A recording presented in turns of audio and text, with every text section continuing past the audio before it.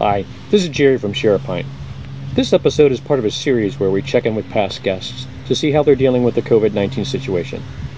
Because we're doing this remotely, there may be some technical glitches as we go along. We hope you'll bear with us, as we're committed to bringing you new content for as long as we can. Once it's safe to get back out, we'll return to our regular format. Until then, thanks for tuning in, and enjoy the show. Welcome to Pint, where we tap into the craft beer scene. I'm Jerry Hulla, your host. I'm talking with Ben Hunter from Denizens Brewing.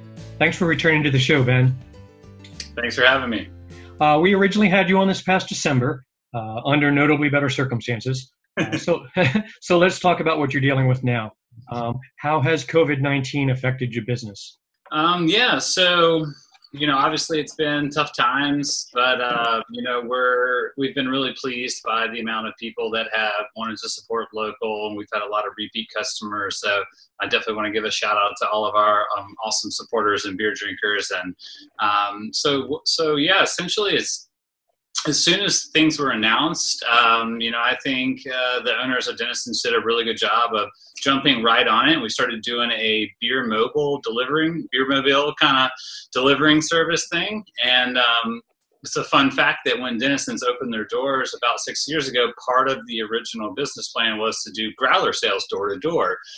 So we kind of always had that idea in the back of our head, and had the proper licensing and everything. So kind of jumped on the opportunity as soon as it happened. We started off with just our beers, but we slowly added on wine, cocktails, cider or mead from like Charm City or Ancho Cidery. So trying to do some of our kind of, regular things we have, but also support some other local businesses and have some different mediums of alcohol. So we've been doing the delivery 7 days a week, and you can, visit our website, denizensbrewingco.com, and find a tab at the top that kind of cues you in to do all that. It's really contactless, gives you an opportunity to kind of pay up front, and as long as you can have an ID somewhere visible for us, then we don't really have to make an exchange. I can just kind of see it through the window or something like that, and then I can drop it on the porch and go. Okay, that sounds great. And like I noticed, you guys kind of were the first ones that I really noticed that jumped on it. We're able to jump into doing, delivery and the curbside, and so you guys really kind of got to the forefront of it. Yeah. We'll talk a little bit about Julie. Denizens co-founder Julie Verratti. She's been quite a vocal advocate for not only Denizens, but for all small businesses ever since this started. So maybe just talk a little bit about her background with why she's so uniquely qualified to fill this role, and then maybe some things that you guys have benefited from there at Denizens, as well as anything else you've heard people benefiting from her advocacy at other small businesses. Yeah, well, Julie's past, she worked for the Small Business Association, so she's super in tune with a lot of, things that go on to help small businesses, packages, and also she's, ran for lieutenant governor, has, done some work in politics, and so kind of understands that, people need to speak up, and people need to call the representatives, and people need to you kind of have to take action. So I think that, everyone at Denizens, but especially Julie being, the most vocal, has really been pushing for getting people to, try to help stop, certain payments or try to offer aid. And, I think that she's done a really good job of bringing up all kinds of different points that people need to think about. And, every when Governor Hogan was rolling out kind of new things every Monday, that she would have a lot of things to say like, this is great, but what happens when this happens? So I think it was a really good job of just getting everybody else to kind of speak up and reach out for what they needed, and to try to catch some of the things that were just missing in the plans that the government in our area was setting up for us.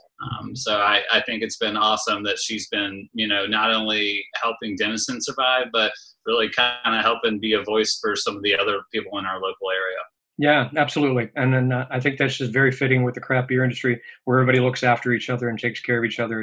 It's not this kind of cutthroat business that other people think of when they think of the real business world. They're like, well, why would you do something to help out your competitors? And, we talked back in December that's just not how it is. craft beer, people are trying to help each other out, whether it's, I got a bag of grain, I got a couple of parts that I can help you fix this thing with, whatever it is. And Julie doing this is just a huge example of she's not just looking out for herself. She's not just looking out for breweries. She's looking out for all small businesses and understands, how important it is to, like you said, ask the right questions or know what the procedures are for people that have no idea. Totally. Personally, I'm in the dark for a lot of that stuff. So, I find myself learning things all the time about how we can, work with and interact with the government and how we can try to get aid to enrich our community and keep small businesses going. Yeah, absolutely. Yeah, and I'm saying it kind of reminds me of the guys at True Respite who put together the Beerme app, and for that's helping so many people all across the country with online ordering and everything else. And I remember reading a couple articles, and people were like, "Well, why would you do that? Why would you give that away for free to competitors and people?" And they're like, "It was the right thing to do." They said, yeah, really. So, well, you touched on a little bit earlier. You guys are talking about doing delivery and things, and you've got the Beermobile. So that's a little bit of a unique branding. Talk about maybe how that has set you apart, or maybe put Denizens more in the public eye.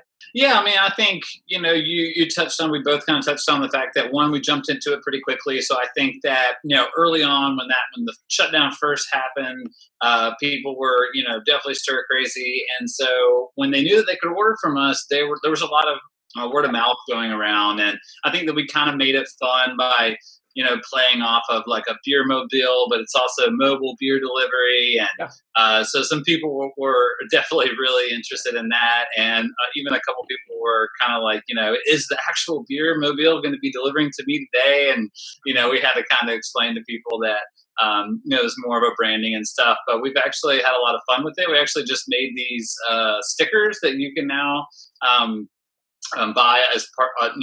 We have merch for sale on our website that you can do delivery for as well. So we have little Beermobile stickers. I just put one on my car today, so that should be kind of fun and exciting. And we actually had a customer that has a 3D printer kind of reach out to us and say, "Hey, I'd be happy to kind of like make a physical copy of this." So I think hopefully maybe we'll be able to pick that up and do some fun posts with it. But I think it goes along with our branding and our ethos and everything. It's, we want to be creative, we want to be approachable, and we want to be able to kind of just mingle with the people. And so I think everyone's really appreciated the fun we've had with it. Everyone's been super supportive. And I'm personally doing a lot of the deliveries myself.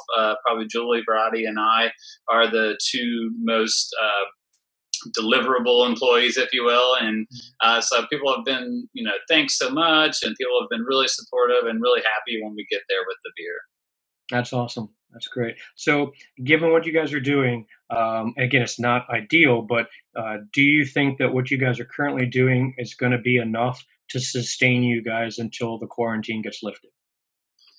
I mean, fortunately for us, with everything going on through some of the programs we've been able to sign up for to help with aid, and just from great support from our community, we're hanging on and we're floating, and it's looking like we're just gonna keep adapting to whatever we can do. We're looking at other states now, seeing what they're doing as some of the laws are being relaxed with the social distancing. So we still have no idea what exactly will happen with Maryland, but it looks like for now Denizens is hanging on, and we still need your support. So please, tell a friend, share on Facebook, please let everybody know. And we're doing cocktails, beer and wine, like I said, cider, mead. So there's something for everybody on there. Mm-hmm. That's great. And we touched on it a little bit, but go ahead and remind people again, because just like you said, it's beer, it's wine, it's cocktails, it's food, it's merchandise, it's I'm imagining tipping and gratuities and things they can do like that to help. All that's in there. So I'll share the information on how people can help you. Yeah. DenizensBrewingCo.com is our website. Most of our social media handles for other Instagram, Facebook stuff is @Denizens Brewing. So, that's a great way for you to share. And for you to visit our website just in general to order. So please give a shout out to all your friends and family. Awesome. Sounds good. So you recently started a weekly online video series. It's called Wish You Were Beer. It's both entertaining and informative. I've enjoyed it. Tell us about it. Tell us how the idea came about. Just a little bit more for people because it just got going. So we want to get people to jump on board and take advantage of it. No, that's great. I'm glad to see that you have viewed some episodes and that you're enjoying it as well. We've been getting some fun feedback. I think it just kind of came. I got an email one day from Emily Bruno, one of our co-founders, co-owners, and she just said, I've been thinking about, because a lot of we have 2 tap rooms now, right? And we've always been a very community focused, and most of the fun ways that people can interact with us and learn more about our brand is in our tap room. And since we don't have that, we're trying to create some sort of like fun tap room experience or some sort of like virtual interaction experience with people.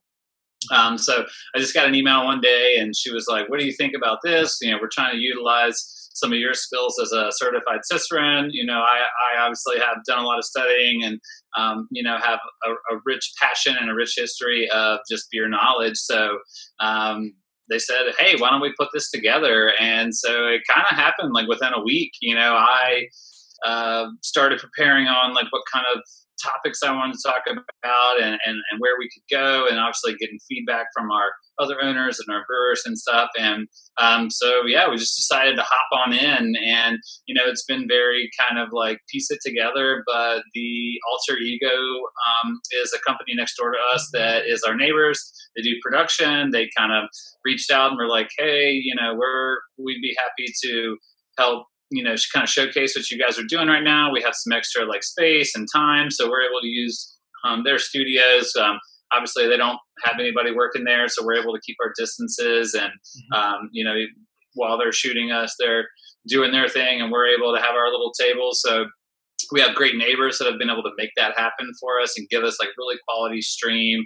And we just decided we wanted it to be fun but not dense. We wanted it to be kind of interactive, so we're trying to ask people questions. We're trying to get them to give us like questions and feedback and stuff like that. And I've been trying to come up with food recipes and pairings, and then hopefully people can interact and post their attempts or their fails or successes with that. And so other than a little bit of technical difficulties here and there, I think it's been going really well. And the first week we talked about lagers, so that episode is up. There are 2 parts of the episode because we got cut off in the middle, but definitely make sure you catch the end of the second part. There's some fun. That was good. Yeah, some shenanigans there. Shenanigans, and we had an IPA series, and we had Jeff Ramirez, our head brewer, come on and talk about recipe development, and we dived into a little bit of the stories behind the beers and everything. Talk about English style brewing. We'll feature our lowest lord. We have one of our kind of packaging technicians / like microbiologist, Tim Fothergill. He works for us, and he does our kind of microbiology, our lab work, and helps secure our packaging and everything like that. So we're going to have him on the show. So it's been kind of a fun way to bring guests on, talk about our current things that we already package and sell, and then just have a little fun. And it sounds like that next one's going to be a little more up your alley with the English ales and things. Totally, and especially as my love of food and beer pairing, the English style, especially the Lowest Lord, our ESB just has a lot of great food pairing opportunities. So since we're only going to be talking about kind of one of our beers and one subject, if you will, I'm hoping to maybe do a few deep dives or kind of touch a little deeply into something, since we'll have a little more time to cover, with just one beer. Yeah, like I said, that one I knew was coming up your wheelhouse, and the IPAs, as you know, is definitely up mine. And guys talked about the animal, what I enjoyed way back in December, so it was pretty exciting for me. Yeah. So do you guys have anything new that's coming up as far as new releases or things that you might be doing? Kind of tell us what's coming down the pipe. Yeah, well, I can tell you, it's somewhat new to 2020, really. We decided we're going to start bottling some of our more kind of specialty projects, usually things that are touching barrels and have wild yeast, souring bacteria, or maybe it's just a bourbon barrel aged type of stout. So we just released our Brett Party, which is a fun version of our third party, Belgian Triple. Is one of our year-round core beers. The Triple is, we're for almost 6 years now, we've been one of the few breweries putting a triple into cans and making it a year-round beer. So for people that kind of like that stronger style, that's a little bit of a following. So this is a fun way to see a different side of that. So it's the base recipe, but we do put it into barrels. Most of these are neutral wine barrels, so we're not going to get much oak flavor, but we are going to get the interaction of the microbes inside the barrel. So this is mostly a Brettanomyces beer. There is a subtle tartness to the beer, but I wouldn't necessarily kind of say it's a sour beer per se. But a fun spin on that. So look for just new bottles. We have a Sligo Creek, which is kind of fun, playing off of Sligo Creek Parkway and Sligo Creek near us. And it's going to be kind of a cherry-inspired Belgian beer. It has a little bit of a fun beer we did. I guess it was a year and a half ago, maybe 2 years ago. Woodside Wit was a winter version of a wit beer. It was a stronger 8.2, and we used cardamom. So there's some of that in there, and a few other barrels that are blended in. Then we have some cherry puree coming in. I think also with that one, the tartness, the sourness is going to be more balanced and subdued. So we have like new bottles that we're going to be releasing as we go on. And one of our Wish You Were Beer episodes is going to be about kind of our sour and barrel program. And we plan to have 2 bottles that you can buy that we can offer to have alongside that tasting. Another fun thing that we are going to have is a sour for the first time in cans, kind of more of like the fruit style, a more simple kettle sour. Our Georgia Avenue has been a beer that we've done for the past 3 or 4 years. It's around a 4.5% kind of wheat beer base. Obviously, we sour that, bring the tartness down, and we add peach puree to that to really get a nice character. So obviously, peaches being mainly from Georgia, and we're right up Georgia Avenue. Look for that to come out.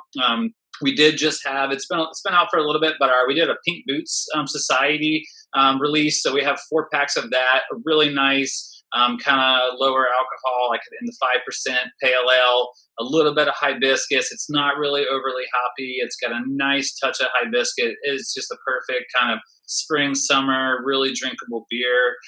So I would say look for that. We have for growler fills, we had been planning on doing a beer for a restaurant. Well, with all this going on, obviously those plans are a little bit thrown off guard. So we are going to be able to offer a new IPA around 5.8%. So keep your eye out from a new IPA from coming from us soon. The only downside is that we won't package that beer because we weren't planning to, but it will be available for growler fill. The name is Mercy Me. Kind of has a fun DC play and kind of loops in with Marvin Gaye and stuff like that. So look for an IPA there. And then I know that we're starting to talk about maybe doing a 4-pack of a double IPA maybe in the summer. So we definitely have some kind of fun stuff. And I know that they've also been rolling out new cocktails, and we've added like a Sauv Blanc. So now we have 2 white wines. So we're kind of always trying to add and figure out what we can do. And our offerings from like Charm City and stuff like that are changing from week to week. So definitely trying to keep fun and engaged and keep new beers rolling. That sounds great. And I think that's one of the things that we talked last time with Keith at Wardaka and also with Corey at Manor Hill. And they both kind of touched on, if they can kind of keep some new beers coming out every so often, it keeps the excitement level up and people are encouraged to kind of come back. And like you guys, it's contactless, it's easy pickup, or in your case, even delivery. I think that's going to keep having repeat customers as well as new customers, and hopefully that can help you guys get through until things get a little better.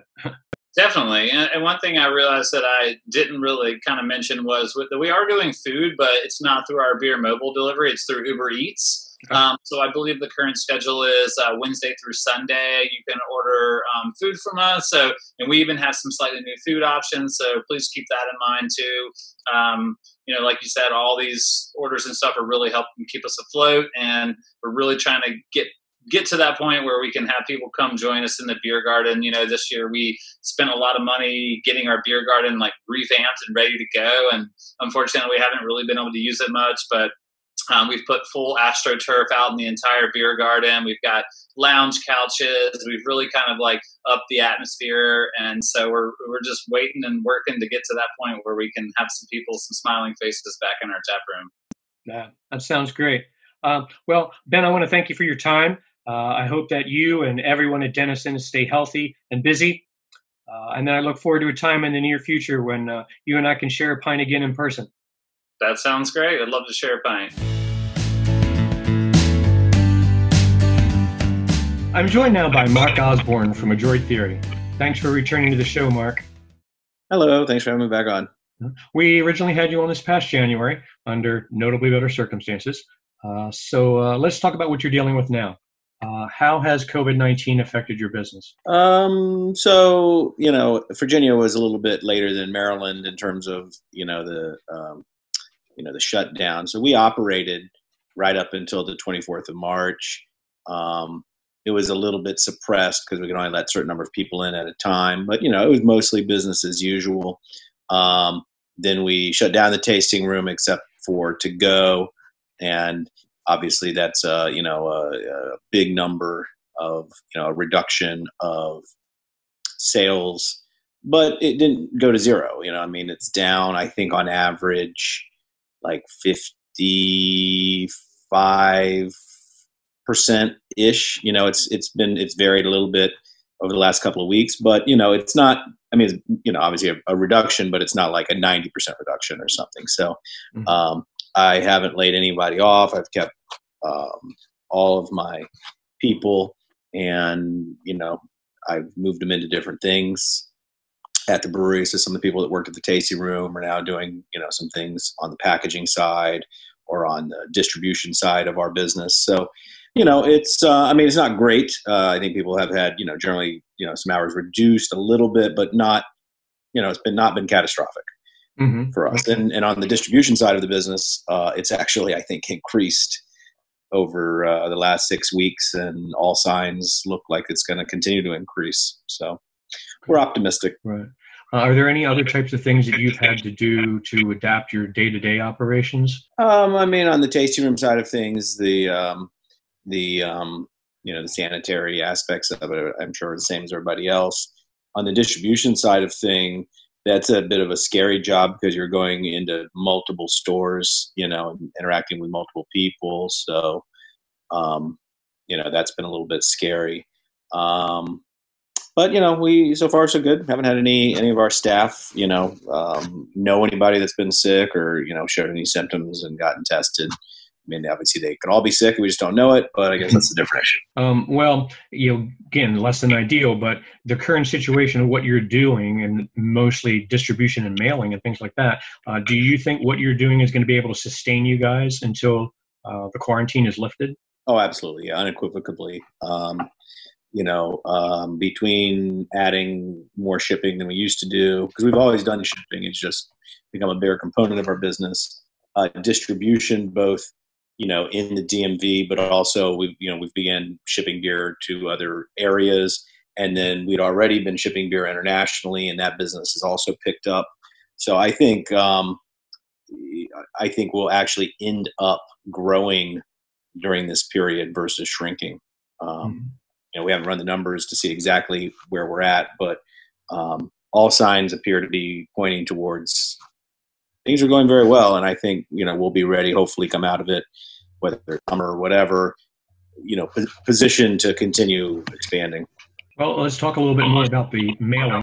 You're the only brewery in this area that I'm aware of that's shipping. So tell us how this happened and what allows you to ship your beer. Virginia is a very good state in terms of being able to distribute.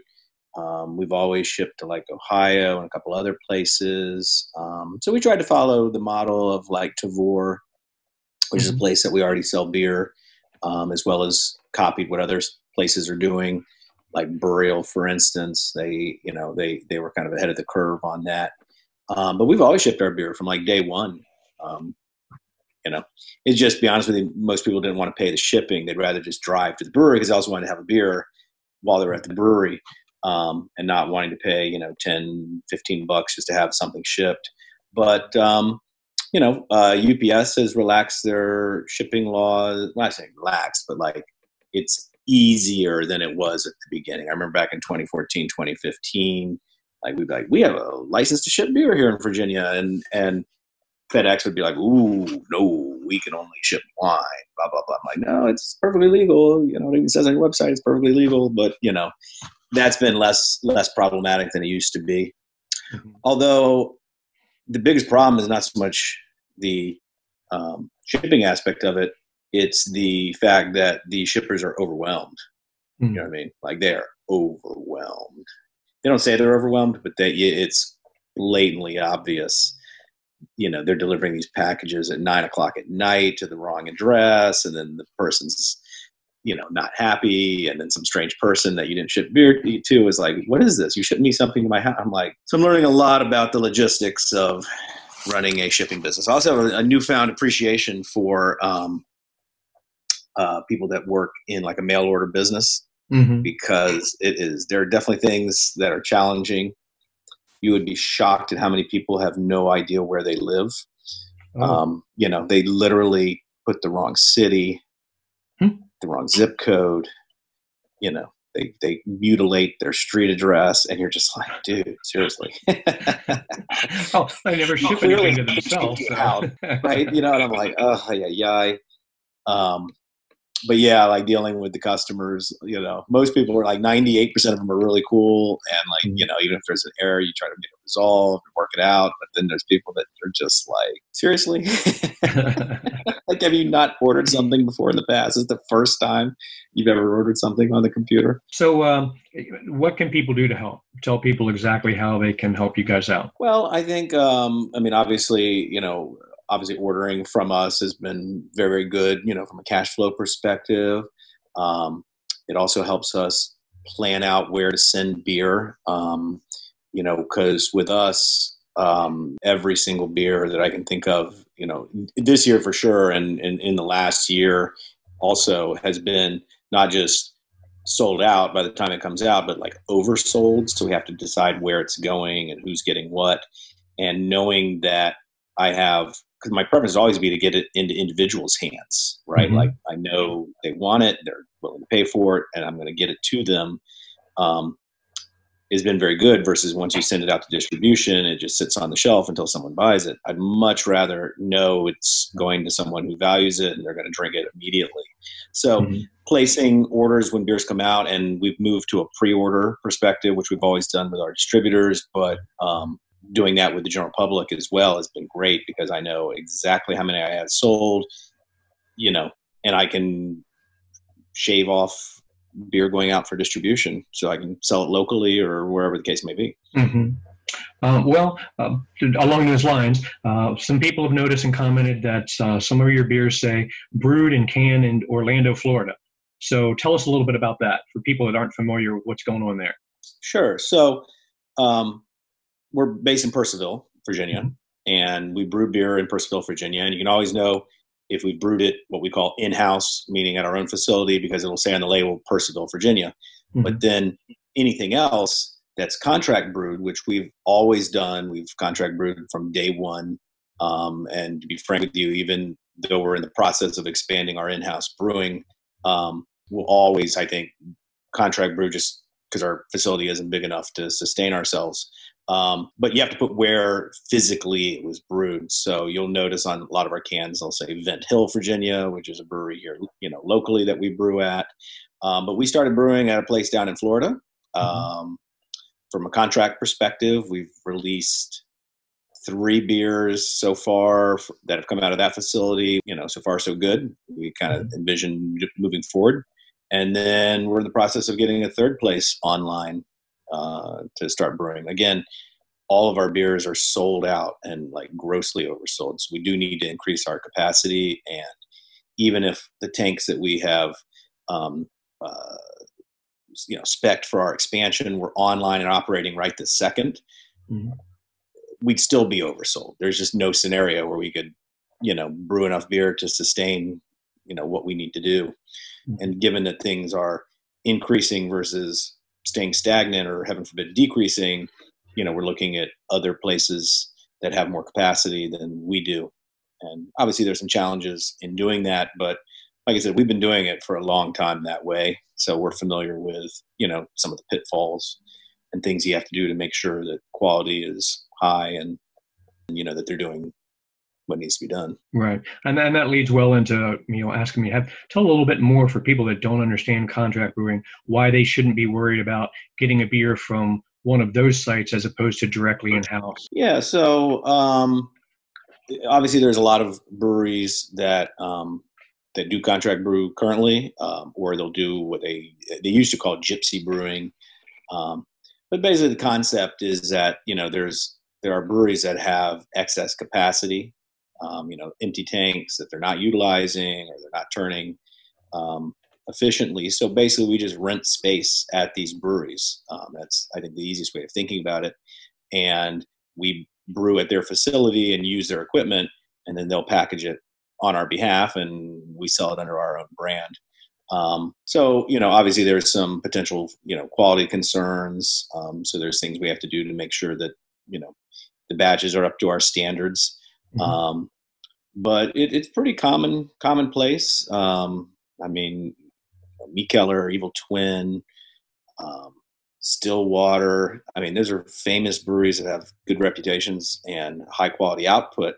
And up until very recently, all of them, that's 100% of their beer was done, contract all over the world. Mm-hmm. Omnipolo, another great example. Again, great brewery, great reputation, 100% contract brewed.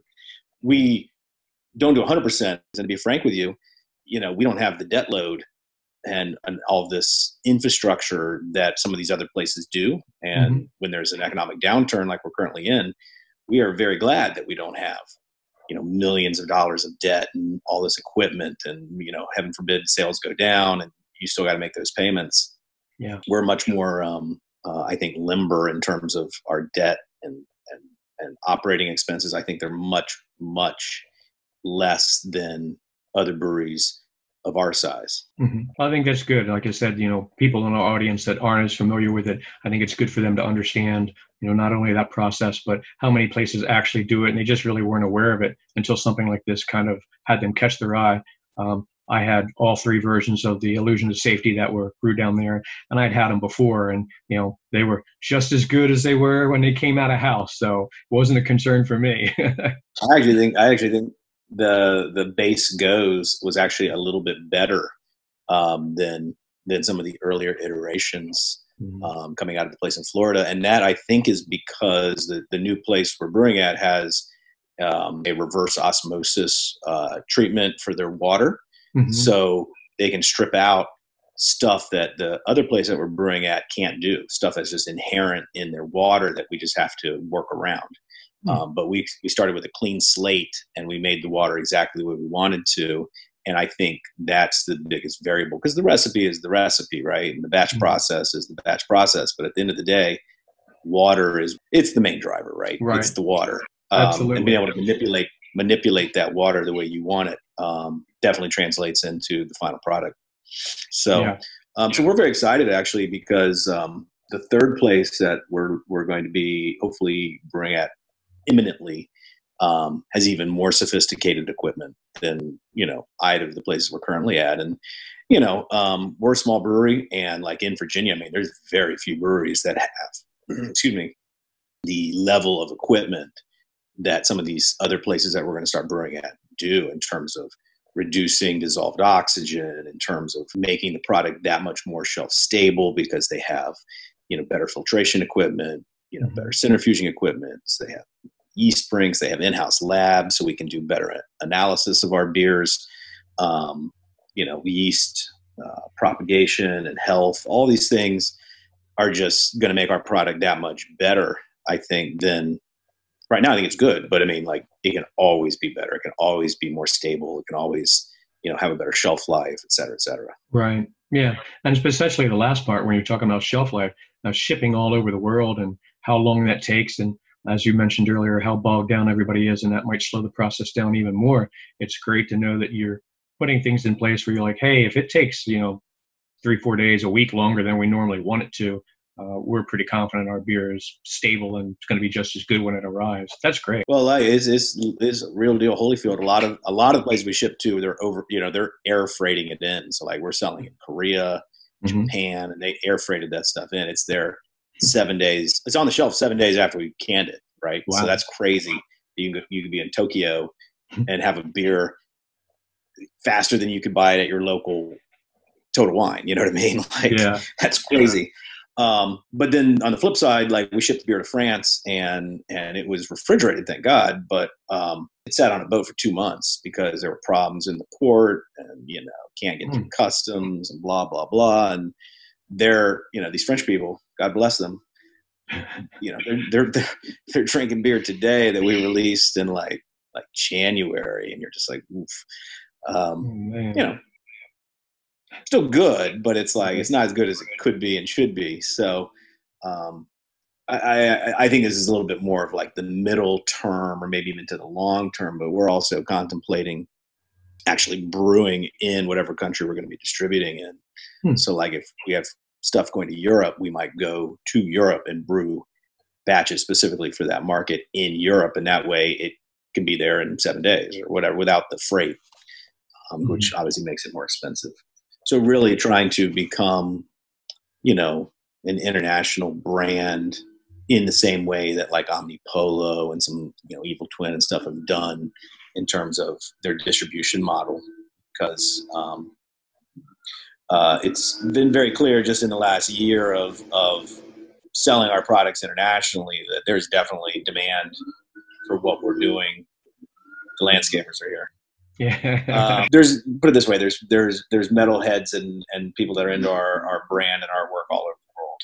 Yeah. So, that's a good thing. Hey, so tell us what you've got coming up. Well, we haven't switched 100% to cans yet. I'm sure it's inevitable, but a lot more beer that we would never put into cans, we're putting into cans. So like we have a barley wine coming out in a can. At the end of the month, we have a new Russian Imperial Stout, which, as you know, is definitely, you know, in our wheelhouse of like the type of beers we love making. We did an adjuncted version of one of our Russian Imperial Stouts in cans, and I mean, I think it sold out in about 2 minutes.